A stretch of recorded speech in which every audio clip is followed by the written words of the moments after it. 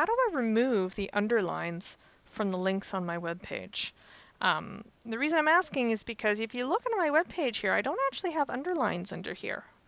I know that links typically display with underlines. That's actually the default behavior in most web browsers. But in this case, for just for fun, I wanted to remove the underlines. Let me show you how to do this. This is a type of text decoration, and the reason I call it text decoration is because that's actually the name of the attribute that we're going to use. We're going to be affecting the A selector, right? Because these are links.